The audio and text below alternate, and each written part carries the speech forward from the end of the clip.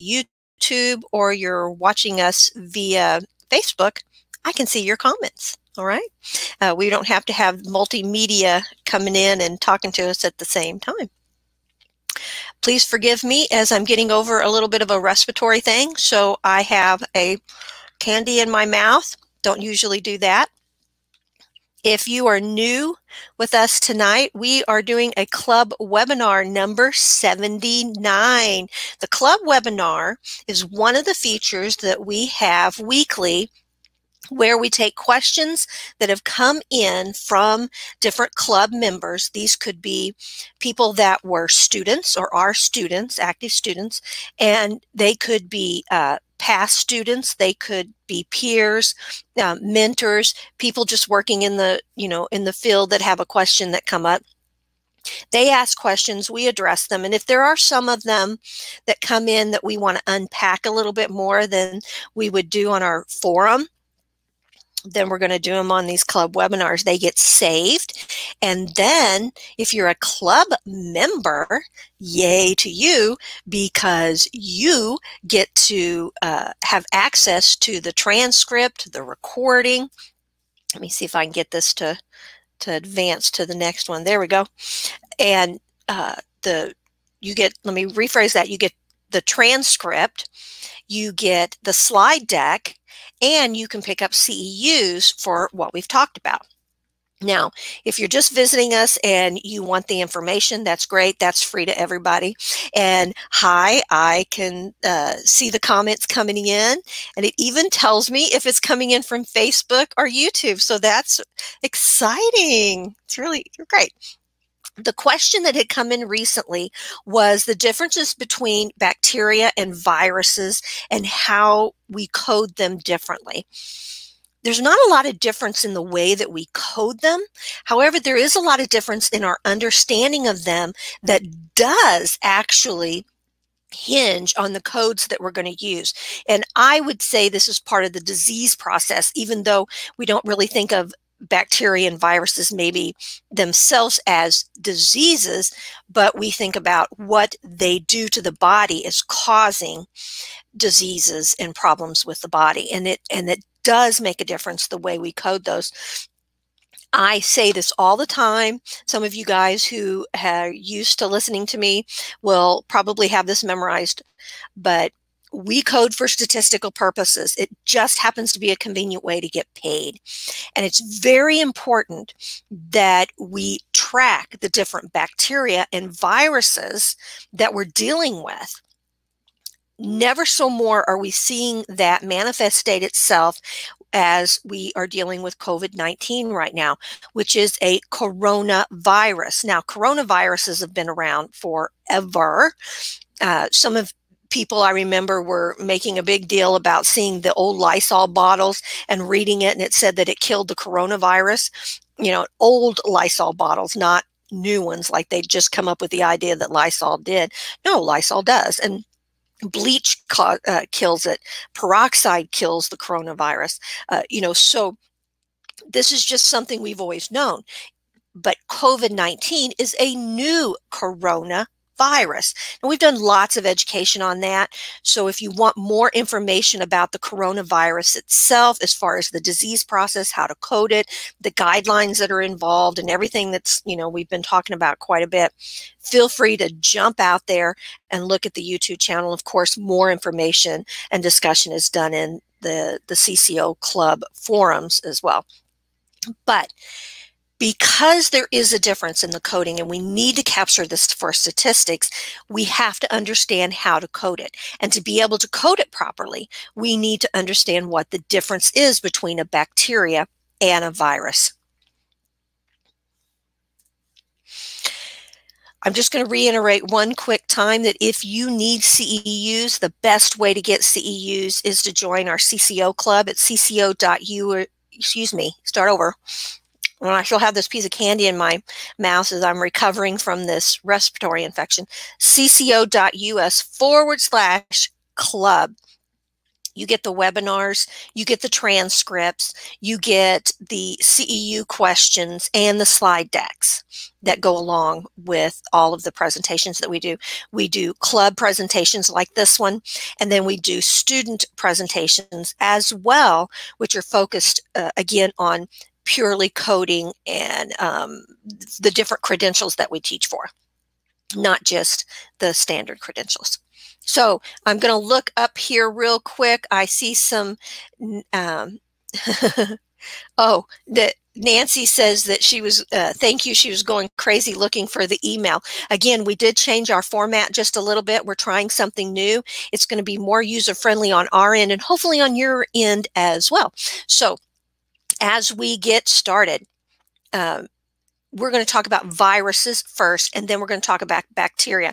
And I kind of stacked them. This is actually 4 pictures of different types of viruses. The first one being HIV infected T cells. Now, there for a while, the virus that everybody talked the most about and was, I would say, scared of was HIV. That really came out in the late 70s and the 80s. You know, this is when I would have been in high school. Everybody was scared. They didn't know that much about it.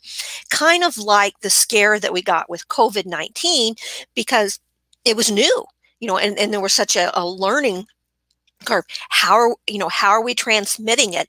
You know, is it airborne versus contact and so on and so forth? And what's the devastating effect of it? Not just short term, but long term as well. So this first in the blue with the yellow and the kind of green, seafoam green color, that's what an HIV infected T cell looks like.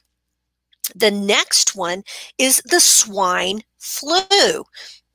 So the coronavirus kind of looks like this as well. It's a circle, and then it's got all those little pegs on it. Looks like little suction cup pegs, and then they go around and grab onto things. The swine flu looks very much like the coronavirus, and you guys have seen lots and lots of pictures of the coronavirus out there. Then the next one is Ebola. Let's see. No, I'm sorry. I'm telling you wrong. So we have HIV T cells. We have MERS virus, the MERS virus. Then we have the swine flu. And then the next one is Ebola. Ebola, you know, they still have cases of Ebola all the time. And it's rather scary. Notice the different shapes that these viruses take. There is not as many different shapes for viruses as there is for bacteria. And there's a reason for that. As we learn more about the viruses themselves, it's because viruses aren't really living, not like bacteria is. And there's a criteria to something being able to be living. Now, I want to also note that I have footnoted all of this in the resources at the end of the slide deck. So if you're in the club, you're going to be able to get the articles and the resources that I use, those links, and then you can go out and do further research for yourself. A virus, it doesn't usually have its own DNA. It's called RNA that it has. Some have DNA, but that's because when they're made up of protein shells, but it's not really the same as a bacteria, which is like a living organism.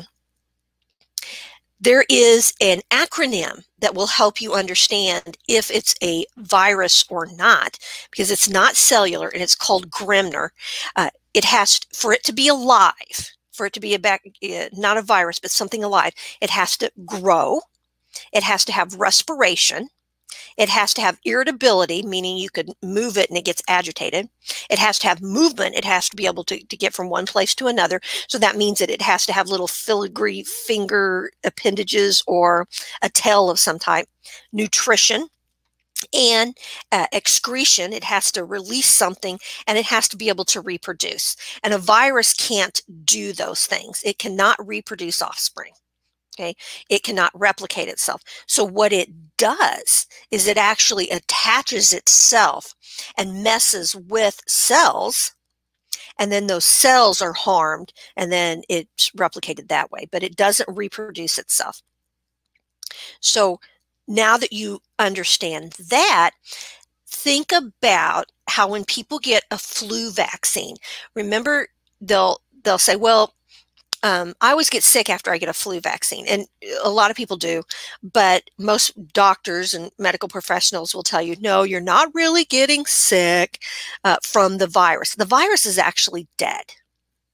And the reason you're getting sick or feeling under the weather is that your body is actually fighting, because you're exposing the body to something, the virus, even though it's dead. And then the body amps up and says, hey, there's something here that doesn't belong. And so we're going to produce antibodies to get rid of it or take care of it.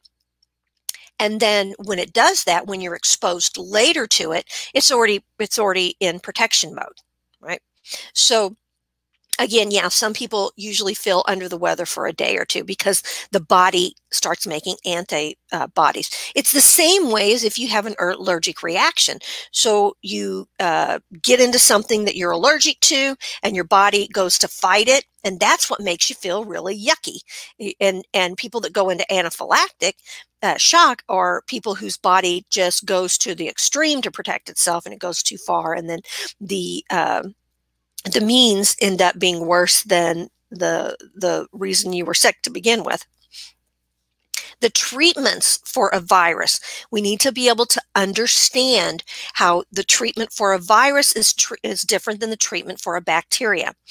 This is going to make a difference in the way we code, our understanding of that, and why we code the way we do, because coding is part of the disease process. We're translating the story out there. And if we understand that when we have a person that has a virus, then we can really only treat the signs or symptoms. However, when a person has a bacteria, we have antibodies that we can use, and we can kill the bacteria. With a virus, there's not really a way to kill it because it's not alive. So with a virus, there isn't a drug that actually attacks the virus itself.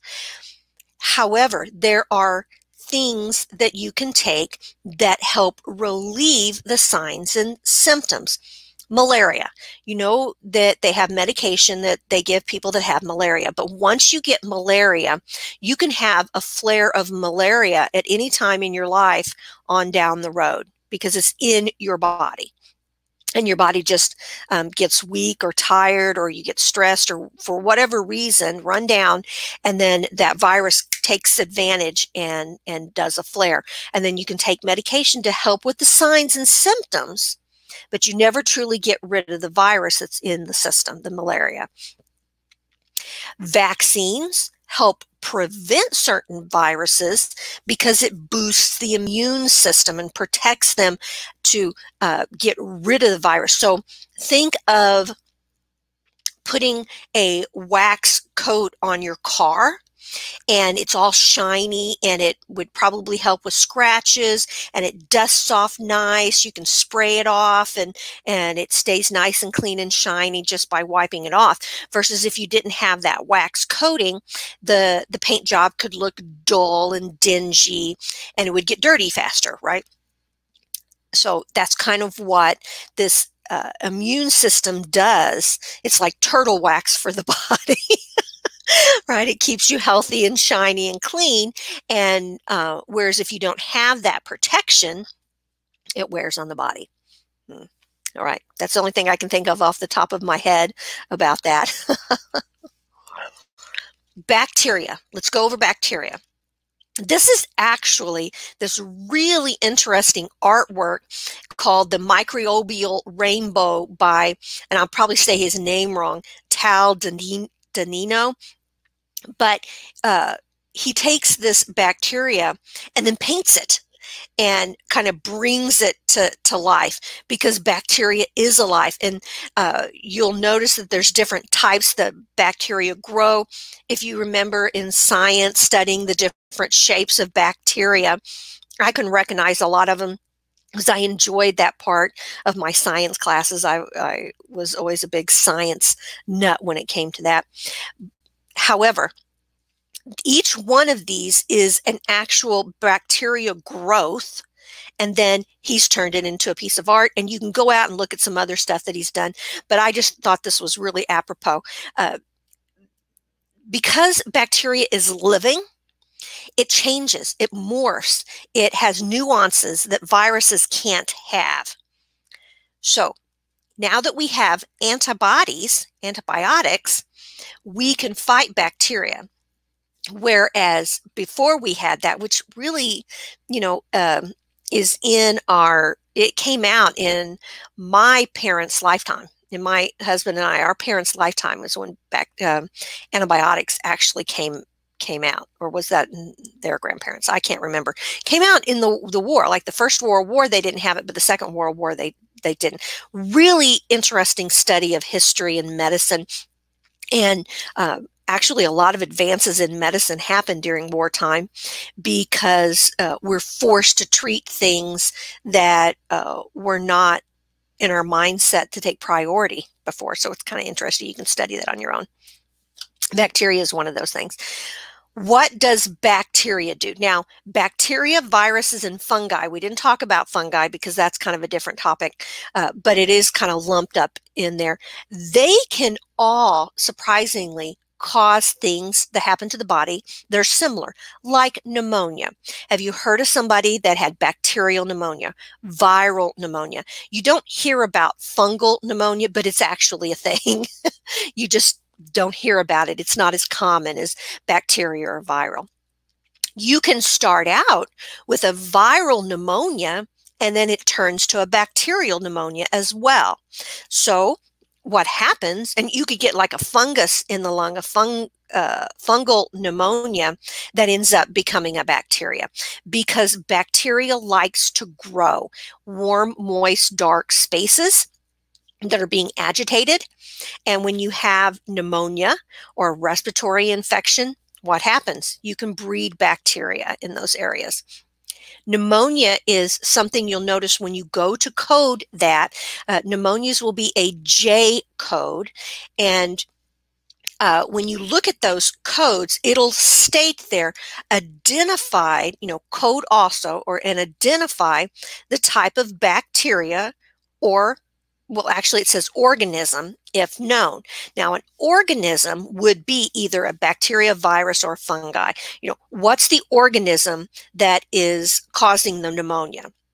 The pneumonia is the disease process. It's what's happened to the body. There's fluid buildup on the lungs, thus pneumonia. What caused the pneumonia? Was it a bacteria? Was it a virus? Or was it something fungal that did it?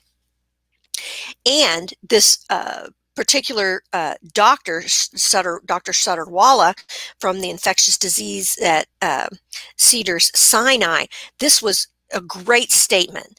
And I've already told you a little bit about the first part, but it says the symptoms are subtly different depending on the type of microbe causing the condition, meaning bacteria, virus, or fungus.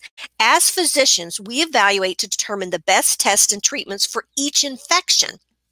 Thus, because a virus isn't alive, and a virus can't be treated by an antibiotic unless they're using it preventively to make sure that it doesn't turn into a bacteria, or that it gets worse, but it's preventative, then you're going to treat that type of pneumonia differently than you would if it was a bacterial pneumonia. Okay. And if it's a bacterial pneumonia, then they're going to give maybe at first a wide spectrum antibiotic, meaning one that's been known to be effective over a large area of different types of bacteria, until they can do some type of a study to determine What is the bacteria that they're dealing with? Thus, if you've ever gone to the doctor's office with a sore throat and they look in your throat and they say, ooh, you know what, I suspect you've got strep throat. We're going to go ahead and do a rapid strep test. If it comes back negative, we're still going to send it off. And what they do is they culture it to let it grow, because it may not show strep on the rapid test, but in a few days it might. And therefore, they know they gave you the right antibiotic. If it comes back that the bacteria is not streptococcal and that is something else, and they say, you know what, we've decided that the antibiotic, it's not strep at all. It's actually something else. So we want to switch you to a different antibiotic because we know that antibiotic that we gave you is not as effective as this particular antibiotic that kills this bacteria specifically. And they know what bacterias are affected by what specific antibiotics. How do they know that? They know that, one, because they do studies, right, the testing, but they also know that it's reiterated by the statistics that we're able to give them through the coding that's done. So when a person has a strep throat, they know that Cipro works really, really well for that. So they would say, okay, that's you're going to take Cipro. But maybe if you have a UTI, erythromycin works really, really good for a UTI. But an even better medication for UTIs are sulfa drugs. Really good for urinary type of bacteria. I can't take sulfa drugs, so I can't do that when I have a UTI. And I get UTIs all the time with kidney stones. I don't get strep throat, but I do have asthma and thus all these allergies and stuff. I'm just finished up today a Z-Pak and prednisone. And it wasn't because I had a bacteria, because everything was running clear, right? However, I usually, if I don't treat it, I get pneumonia. And that pneumonia ends up becoming bacterial pneumonia. So again, a bacteria gets in there because of the allergies, the irritants. Sometimes it could be a virus, but the course that works really well for me is give me a prednisone, give me an inhaler, and give me an antibiotic, so a Z-Pak, because I'm also allergic to penicillin. And they know all of this because of my history and the coding that's been done, as well as what types of antibiotics work the best for what bacterias, due to all the statistics that have been captured through the years for our different bacteria. Now, the COVID-19 is a virus, and all the statistics that we're capturing now, we have a code to identify COVID-19 specifically, and then that will be tracked with the statistics on what medications are used to help alleviate the signs and symptoms of the virus, because there is no cure for COVID. There's no cure for a coronavirus. We have to just treat the signs and symptoms. All right. And yes, you're right, Beth. Z-Paks, #1 thing for pneumonia.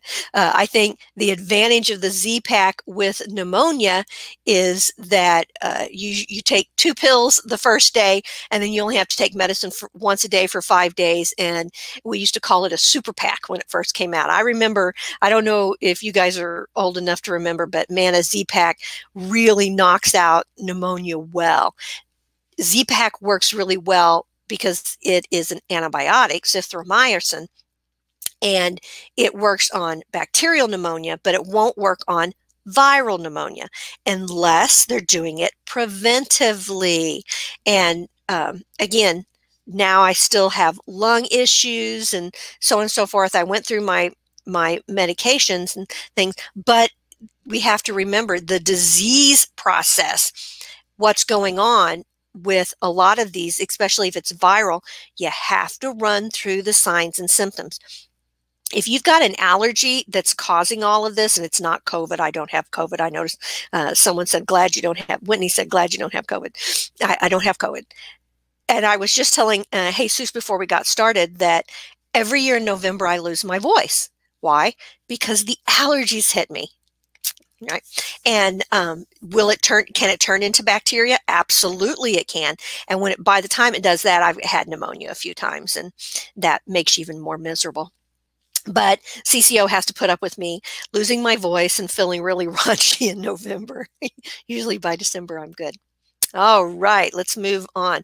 Bacteria. Another thing to note about bacteria, before we even get into the coding part, is that bacteria is much more complex. You noticed all the different pictures of the different types of bacteria. Now, if you go to look at the different viruses, remember when I told you that one picture and I said, oh yes, that particular virus looks just like COVID and the coronavirus because it's a circle with the little pegs on it. Well, guess what? HIV looks like that too when you look at it under the microscope. And that was MERS or Mars, I can't remember which one. All of those look the same. They're actually quite pretty. There's another artist that does these viruses and bacteria and makes them out of blown glass. They're little organisms. But bacteria is more complex. And the reason it is more complex is by what I said before, is it's living. It does all of those things that were on that acronym GRIMNR, right? Besides, it excretes something, it reproduces itself, it feeds, it moves, whereas a virus has to grab onto something. Virus, airborne, right? It can't get out there. It doesn't have a tail to wiggle its way where it wants to go. No, you have to breathe on somebody, slobber on somebody, or sexually transmit it. It has to be exposed. Whereas bacteria is different. Bacteria can move and grow. And so you can have a bacteria on your skin, put it on something, and then you can touch that something, and then it just wiggles its way on into your system. Viruses, not so much so like that. So that's, again, understanding the disease process. A bacterium is a single cell bacteria, and it can live in all kinds of places, but it really likes to live in soil, water, and in our bodies. And we have to have bacteria. Bacteria is a good thing. If you didn't have proper bacteria, your gut wouldn't work. And if you didn't have good bacteria, you wouldn't have a septic tank that had the ability to be cleaned out, right? Have you ever had to put anything in your septic tank? You just have feces all over the place. Bacteria is what helps break down dead bodies and death. Bacteria is what helps break down in the fall when the leaves hit the ground and they start disintegrating and everything. That's all bacteria doing its job. And it has a positive effect because that allows for, like compost, for the new growth and nutrition for new plants and organisms that need to come out of the soil. Same thing in water and in our bodies. If we didn't have good bacteria on our skin, we would have like scaly skin all over us, like elephant type texture of our skin. Again, we have good and bad bacteria all over our body. If you ever want to freak out, remember several years back, they used to have this show when they would show electron microscope images of things that are living, crawling around on your body, and then they'd show you like mites and things, which again, mites we have to have mites or we wouldn't be able, that wouldn't eat our dead cells. Now, of course, you can be sensitive to that and everything, but the world would not be a happy place without mites, even though that's quite gross. Also, we want to make sure that we understand, again, that there's good bacteria and there's bad bacteria, and we coexist together. There's a reason for both of those. The harmful bacteria, what it does is it will produce toxins. That's how it builds up and causes problems that a lot of times will damage our immune system. Viruses will do that too. They damage the immune system, like HIV virus is one that attacks the immune system. Okay. So now that we understand a little bit about that, let's talk about the treatment of bacteria. I already told you about the viruses. The bacteria really, sometimes our body can compensate and take care of bad bacteria on its own.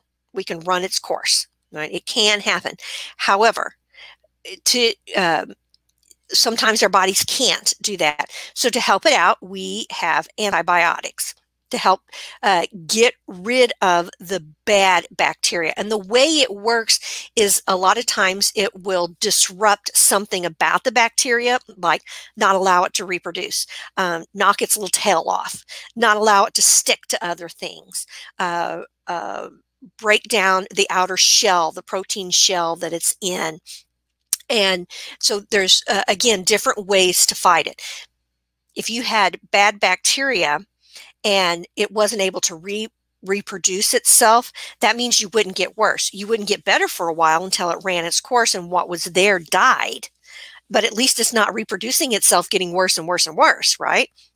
So there's different reasons and ways that bacteria is affected by antibiotics and treatment. There is, however, some strains of bacteria that are resistant to antibiotics. And now we have like super bacteria, super germs that have, it's like they've morphed and learned that they've gotten bigger and better, because remember, they are living organisms. And so they adapt, you know. And so what do? We come up with different antibiotics like a Z-Pak. That's bigger and better. Now we're going to talk about the coding. Now, I apologize for this being so tiny, but if you're in the club, you're going to be able to see this. And this is also in like our find a code. You go to your encoder, and as we get on the other slides, this will get bigger. Okay. I just want to try to get as much on here as possible. When you are going to code for bacteria and viruses, these are going to be under the categories of certain infectious and parasitic diseases. So this is much broader than just viruses and bacteria. A00 through B99. These are the first things you're going to see in your ICD-10-CM code manual. Okay, the very first things is the organisms that is going to identify what the person has.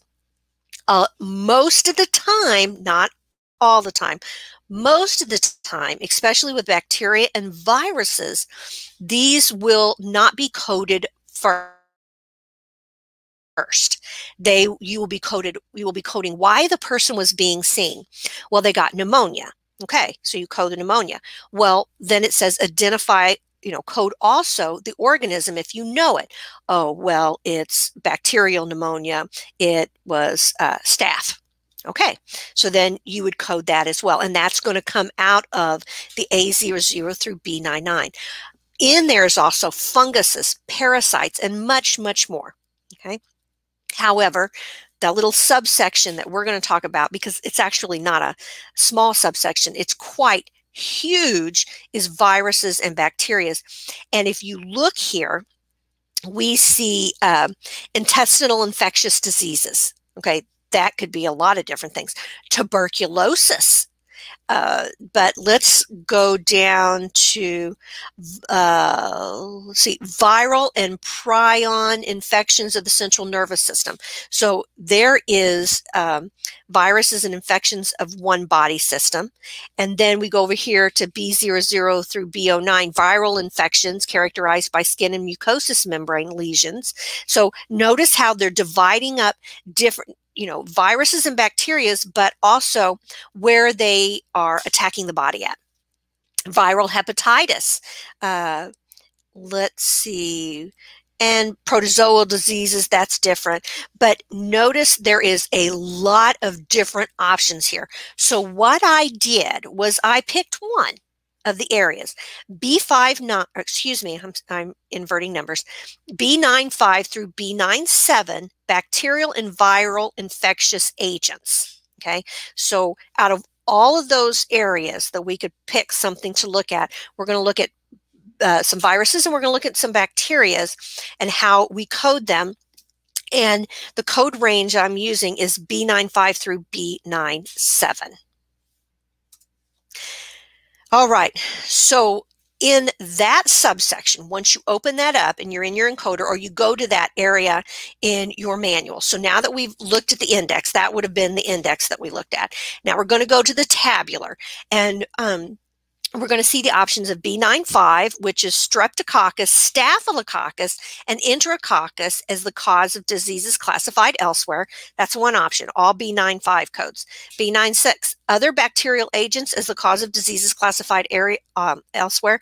And B97, viral agents as the cause. So we have strep, staph, and enterococcus. We have other bacterial agents, and we have viral agents. All right. 3 options, B95, B96, B97. Now, I was just going off of what I thought were more common ones that you'd be familiar with. Now, let me show you how you can get stumped right here if you don't understand what the difference is between viruses and bacterias and what their names are. If someone says, well, the person has strep throat. Oh, okay, well, that's going to be a B95 organism because it's Streptococcus, right? Staph infections, extremely common, especially to get them at hospital stays when a person post-procedural infections. A lot of times staph is in the hospital, but we have strep and staph and enterococcus. We have that stuff all over our body anyway. We have it in our system, but it's kind of a harmonious atmosphere there. But every once in a while, we get a little too much and we get strep throat. Or we get a staph infection on our leg where we got a scratch or something. And so then we got bacterial and we got virus. Let's see what I picked. I decided to go with other bacterial agents as the cause of diseases classified elsewhere. Whenever you see the term other in your ICD-10 CM manual, other means that there is an identification for it, but it's not listed here at this time. Okay, other means it isn't a, it doesn't fall under B95 and it doesn't fall under B97, but it is a bacteria. So it's not in any of the other lists that we saw on that previous slide that was very, very tiny. None of those, it doesn't fall into any of those places. So it's not a bacteria that happens with the mucosal membrane like we saw, or something that gets into the nervous system things. No, these are unique ones, B96. And I'm not going to read all of these because I just picked out 2. Now, you guys may look at this and recognize some of these just by the terms, like E. coli. Drinking water, people have to have their wells checked for E. coli. If you dig a new well, that's one of the first things you do is to check it for E. coli, and you may routinely check that, especially if you start having everybody in the family having gastro problems. Go check the well and make sure it didn't get E. coli in it. But let's look at another one. Do you guys recognize the B96.1? It's called Klebsiella pneumonia. That is actually a very unique pneumonia, and it is associated with HIV. It can turn HIV into AIDS because of the type of opportunistic one that it is. And maybe some of these other ones you recognize words in here that trip your mind. It's like, oh yeah, I think I may have heard of that one before. Now, you're not going to deal with these on a routine basis unless you are working maybe in a family practice and you're dealing with kids, you know, or gastric upset a lot, or you know, yeah, you could see these a lot. Pseudomonas, you're going to see. I picked E. coli and Pseudomonas because they are ones that we see a lot. So let's divide those up.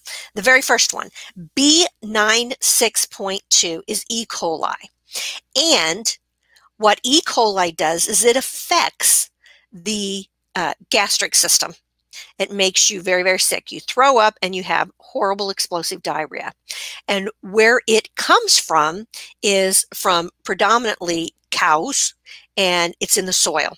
So what happens is the cows eat, they poop all over the place. You got wonderful cow patties all over the field. Well, the E. coli is out there. If it gets into your water system or gets into your food, then it's not something isn't washed properly, then you're going to get E. coli, and then you'll get gastric upset. Most of the time, you can't deal with E. coli on its own. You've got to take something to get rid of it. And there are several different types of E. coli. Notice that it's B96.2, but we have a fifth character of either 0, 1, 2, 3, and 9.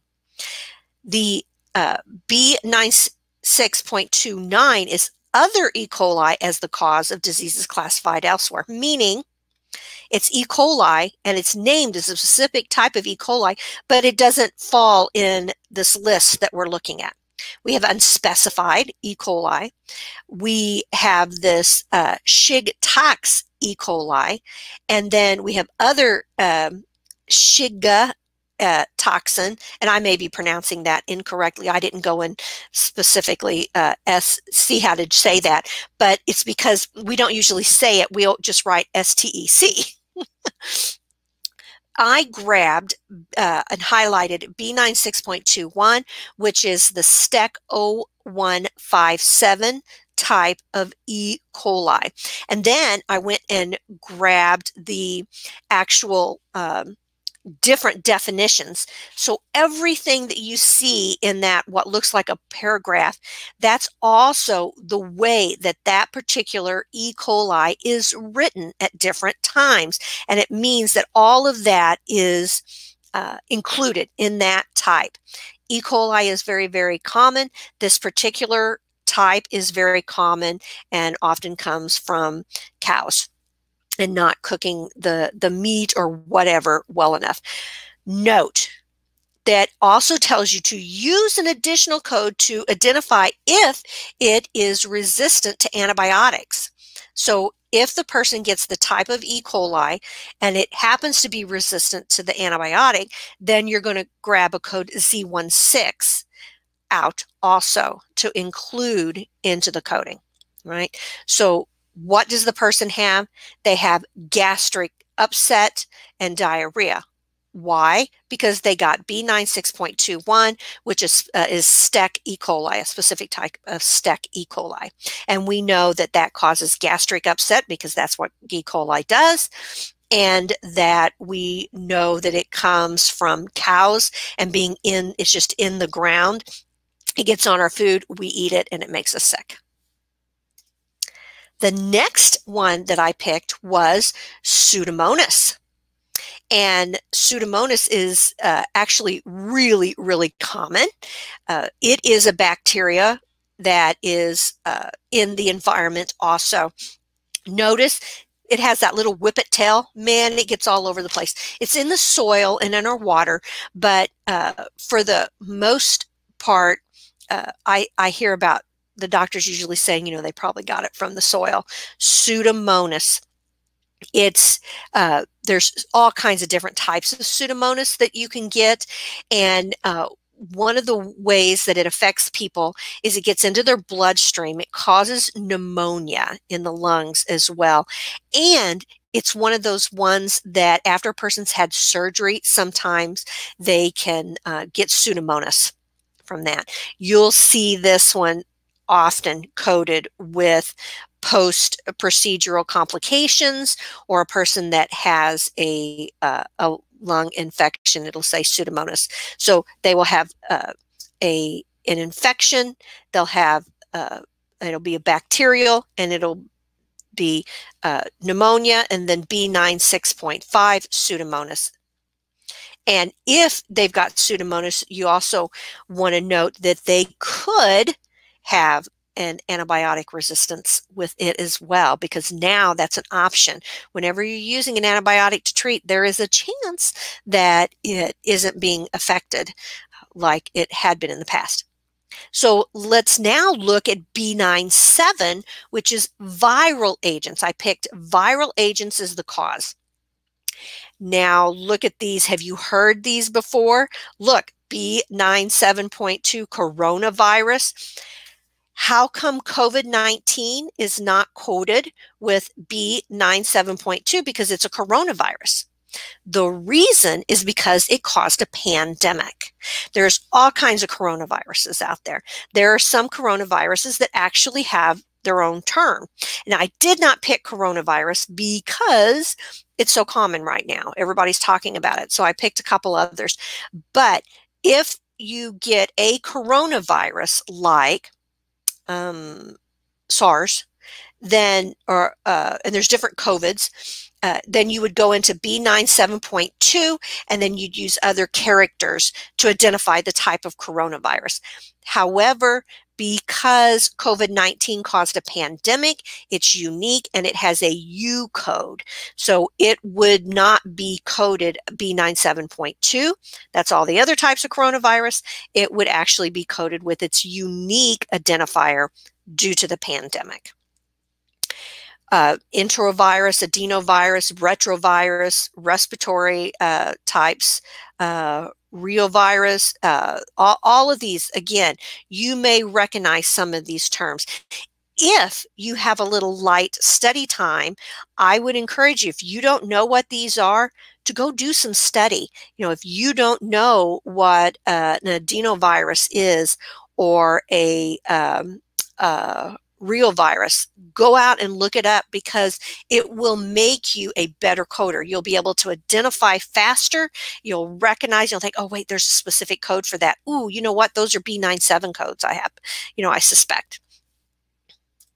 If you're aware there's a possibility to get to the highest specificity, then that's going to make you a better coder and more accurate, and it will make you faster.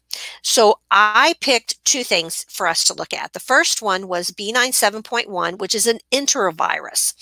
Enteroviruses are unique in that they can happen everywhere. They're pretty common, but I pulled a particular article from a pediatric journal about newborn nurseries, and it gave this scenario of this enterovirus being in this newborn nursery. What they did was they had reported an outbreak of this echovirus, which was a little bit different than an enterovirus. Notice the B97.1 is the enterovirus and the echovirus is B97.12, but they actually got both of it. So they reported this outbreak of the echovirus 11 disease in 4 infants in the ICU, the NICU. And then each one of those babies were in an enclosed incubator, and 3 patients became ill within 24 hours. The 4th child became ill 4 days later. The echovirus 11 was recovered from 2 members of the nursery staff, and then it suggested that it was happened because of inadequate hand washing, as you went from working with one of the babies that was infected and then you went to another baby that was infected. The initial patient was transferred to a nursery because of severe echovirus disease. After the transfer, the infection occurred in the senior house officers and the psychologist in the unit, and then it just kind of spread really quickly through that. So these viruses really take over quickly. Now, that particular article was on an echovirus, which is B97.12, and the enterovirus is a little bit, it is a type of, it's enterovirus, and the type of enterovirus was an echovirus. That's what I'm trying to get out. So B97.1, different enteroviruses. There are 4 listed here, and the one that this nursery broke out with was the echovirus B97.12.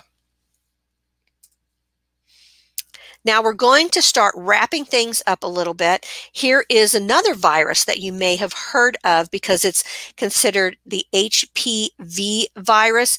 This made the news a few years back because they had found what they were saying was a vaccine for it. And so unlike, it's not it is a virus. So just like the flu vaccine, they're taking dead, the dead virus, they're giving you an injection of it to help you build up your immune system so that you don't get it. The papilloma virus is a type of wart, but it's communicable in that it's spread through transmission. And you can get it all over your body. You can get it on your hands, your face, your feet, but it's not just your average wart, but it's very commonly a sexually transmitted disease as well. So what you see on this person's hand is the same type of wart that they would get if it was a genital wart, which can cause all kinds of problems, and sometimes they're precursors to cancer. So therefore, it's very important that it's identified. Once you have the papilloma virus in your system, you don't ever get rid of it. That doesn't mean it's going to pop out all over the place and that you'll see it frequently. It's just that it has the ability to come out at any given time. And the only way to get rid of it is literally to dig it out, right? But they can come and go. And it's stated here in this article that nearly 80 million Americans are currently infected with HPV, and 14 million Americans, including teens, become infected each year. So a wart is a wart is a wart. Is there different types? Absolutely. Papilloma virus is one that, again, they can kill it. They can get rid of it, but once it's in your system, it's there. And there are different types, like I know you've heard of the tree man before that had it looked like he was growing trees out of his extremities and stuff. That was a type of papilloma virus. And what happens is, what's different in what they have versus this normal type is that the body's immune system is fighting itself and it's overwhelmed, and so it doesn't compensate. Normally you get a wart and eventually it either goes away or you can get it treated, but it doesn't usually spread. But if you do get one, it's true that if you touch it and rub it and scratch it, it'll go wherever it's a virus. It'll go someplace else. And so that's why people get them very commonly on their hands and feet. Again, B97.7 is the HPV virus, and it's very, very, very common. And it's treatable, but it cannot be cured once the person has it. All right. Do we have any questions? Nancy says, my 9-year-old son is watching and he said bacteria is cooler than viruses. And I agree, Nancy. You tell your son that bacteria are much more cool than viruses because viruses are just boring.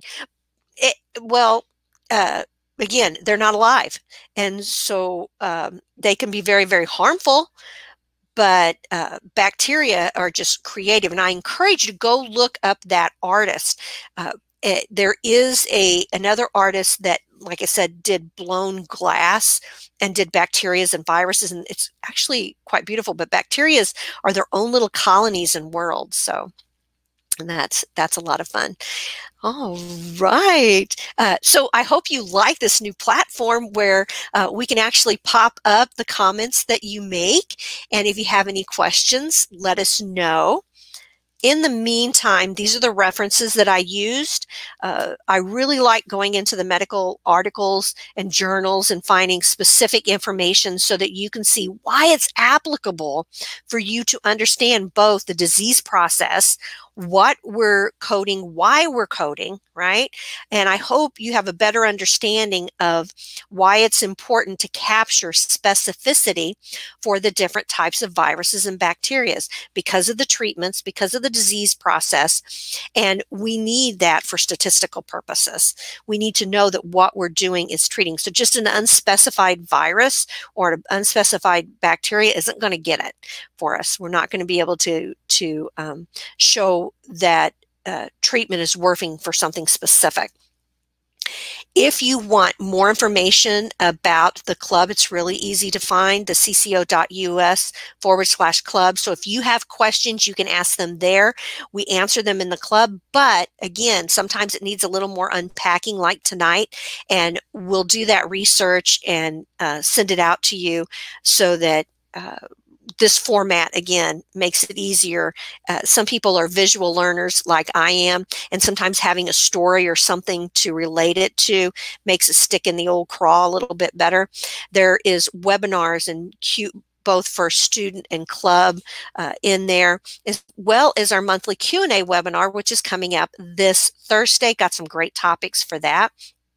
If you just need coding help, you can get help in the club also. And we have all kinds of certifications that we help you with. Also, all the information that I got tonight was from Find a Code. All of that content, all of the codes, as well as, except for the articles that I pulled, but talking about, you know, the different type of STEC E. coli, that was all in Find a Code. And Thursday night, I'm going to talk about a question came in about Coding Clinic, and I get Coding Clinic through Find a Code as well. So again, we work with them so much that we've got our own link with them. If you want more information about Find a Code, just go to cco.us/Find a Code and check them out. You know, they have a free format. It's not as intense as all of the stuff they have. And if you've got a lot of money to invest, man, you can get the best encoder system in the world because they also now have partnered with Z Health and some other ones where you can get all the Z Health manuals online, which is really cool. Got some education coming through them with Find a Code. But this link will get you 5% off of any of the Find a Code products. Find a Code also has our BAT technique in it. You know, our bubble, highlight, and annotate technique that Laureen came out in the 90s, that is all seen with the CPT codes. And again, because that's there, it makes it a lot easier to do your manuals for testing because you can see examples of how that's done. They have other tools like denial issues, and they have articles. They have a claim scrubber, and you know, they have an edition for hospitals. They have one for prophy and doctors' offices. It's really intense, the stuff they have, and it's good products. I've been using Find a Code since I started with Laureen almost a decade ago, and I don't think there's another encoder out there quite as good as it. But that's my opinion. So again, I just encourage you to go look at it, see if it's something, or if you know somebody that's wanting one, give it a try. They focus on education, and I think that's why I really like them. All right, guys, we did great. We got it on the hour. I appreciate you joining us. If you're new tonight, take some time to go see the cco.us/club. If you're one of our frequent flyers, and I see lots of names of people that are out there. Nancy, I'm glad that your son is even watching this. That tickles me quite a bit. My children get tired of hearing me talk about stuff. My number 3 had an x-ray on her knee today, and she's got arthritis and bone spurs. And so we went and looked up, I showed her what bone spurs in the knee looked like. So again, maybe we'll do a video on that in the future. So if you know somebody that would benefit from these videos, let them know. They can reach out to us on Facebook and YouTube as well, but they can always go to the club for more information. All right. And again, we'll see you guys Thursday. Instead of a student webinar, we'll be doing their Q&A monthly public webinar. Great 6 topics already in the bag for you. All right. Bye, guys. Let us know how you like this format.